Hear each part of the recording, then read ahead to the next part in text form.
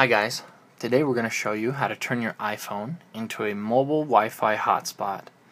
This is a nifty tool that helps you to be able to connect things like iPads or laptops to the internet no matter where you are, even if they only have Wi-Fi capability. They can use the 3G or 4G coverage from your phone to be able to connect to the internet. There's a couple ways that we can do this.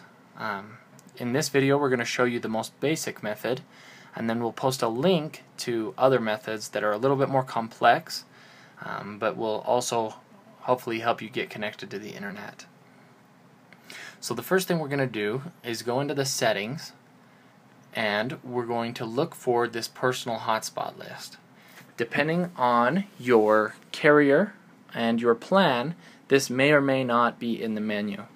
If you don't see personal hotspot in the settings, then you will probably have to use the alternative method to be able to turn your Wi-Fi phone into a Wi-Fi hotspot.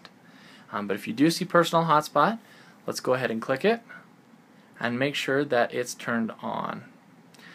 It warns us here that you could share your internet connection, but that additional usage charges may apply. Depending on who your carrier is, they may not like you turning your phone into a hotspot, and they may charge you extra. So you may want to give them a call and make sure what your plan is before you do this. But once you have it turned on, you can go ahead and set a password. This will prevent other people from finding your network and just connecting and sucking all your data. So go ahead and pick a password. We'll put the one we had in again, ABC 1 2 3 4 5 6. It's got to be at least 8 characters long. So once you've got your password, there right here in the menu are the instructions on how to connect your devices. Probably the most popular way to do it will be using Wi-Fi.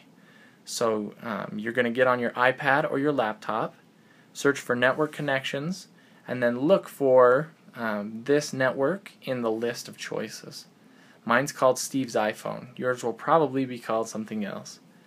Once you go ahead and select this network from the list of available networks, then you're going to enter the password, and then you should have internet capability.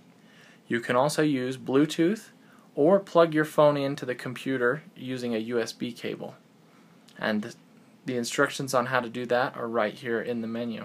So this is the easiest way, and a lot of users will be able to do it this way.